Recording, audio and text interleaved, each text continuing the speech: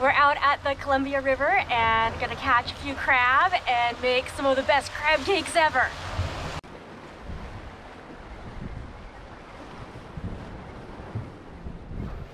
Woo, crabby!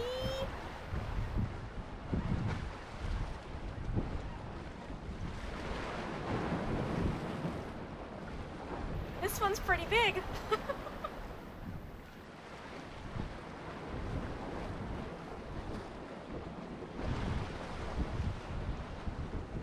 He's still got the squid in his mouth.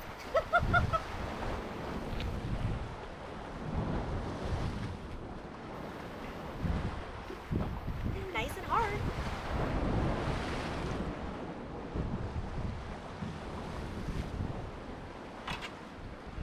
$6.25. Pretty nice crab. It's a keeper.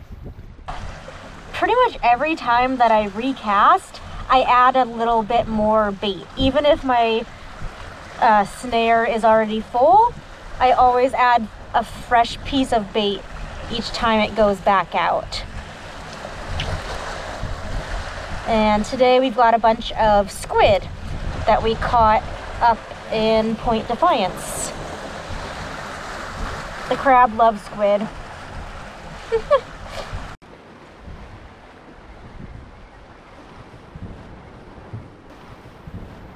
Oh my gosh.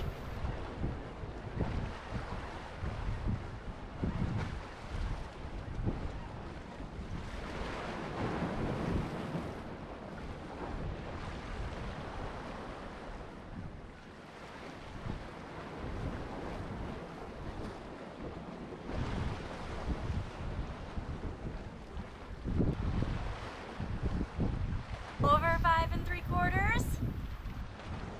Nice and hard. This guy's a keeper. There's one on.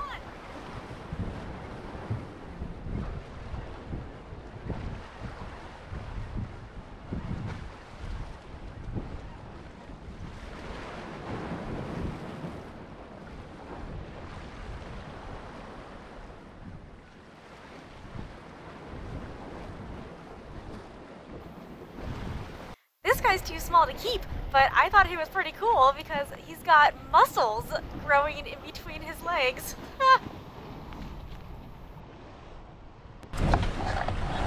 Ended up with 6 really nice Dungeness crab today. Normally we boil our crab whole, but today we're cracking them in half first and then boiling them for 2 reasons. First, because you can fit more crab in a smaller pot of water to boil them.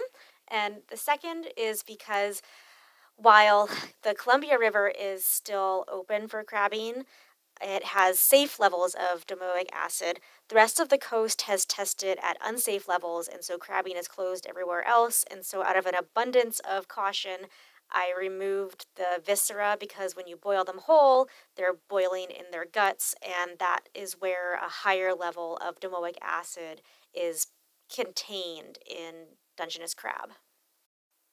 But these crab came from the Columbia, just to be clear, and WDFW and Department of Health have said that their testing found safe levels of domoic acid in this area. But always check their websites for up-to-date information. So now that we've boiled our crab, we're going to make some of the best crab cakes ever. Like seriously, the best crab cakes. So I've got about 16 ounces of crab meat. This is fresh Dungeness crab we just caught off the jetty. And this was about 2 crab worth. I'm using the leg and the lump meat. But if you have to buy it from the store, I guess just 16 ounces. And then I'm going to use a tablespoon of diced green onion. I've got a 1/4 teaspoon each of Old Bay, ground mustard, and cayenne, 1 egg. I'm going to use 1 cup of crushed Ritz Crackers or any buttery type crackers. I've got Panko to put on the outside of the crab cakes to make them nice and crispy. And then I've got mayo. I'm going to use about a tablespoon of mayonnaise.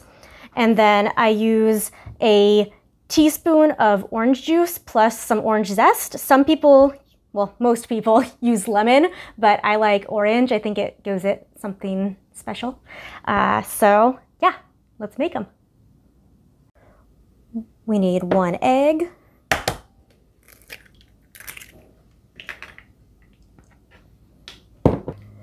We need about a tablespoon of minced green onion.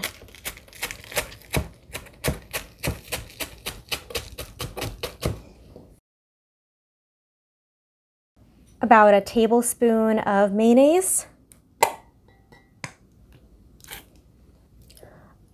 1/4 teaspoon each of Old Bay,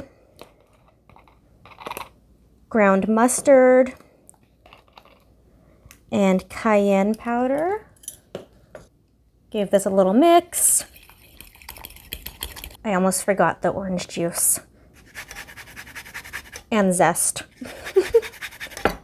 Remember, just a teaspoon of the orange or lemon juice, just a little bit.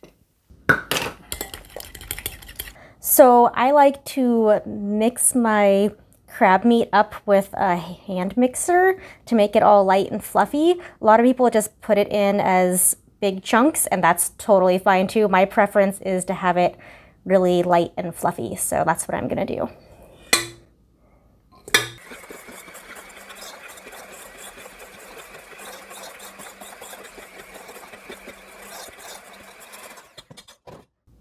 Now I'm gonna add in my egg mixture to my crab. And then I'm gonna add in my 1 cup of crushed crackers. And we're just gonna gently mix this all together.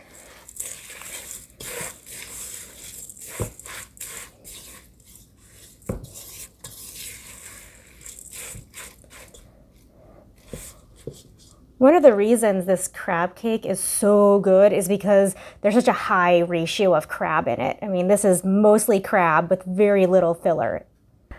Now we're going to chill our crab cake mix in the refrigerator for 30 minutes to an hour. This will help it to hold together once we shape it into the crab cakes. This recipe makes about 8 nice-sized crab cakes, so we're just gonna shape them up.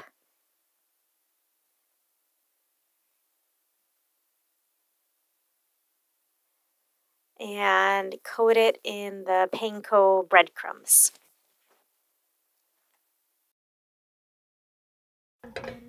Add a little bit of butter to your pan. And we'll fry them for maybe 4, maybe 5 minutes on each side on medium heat.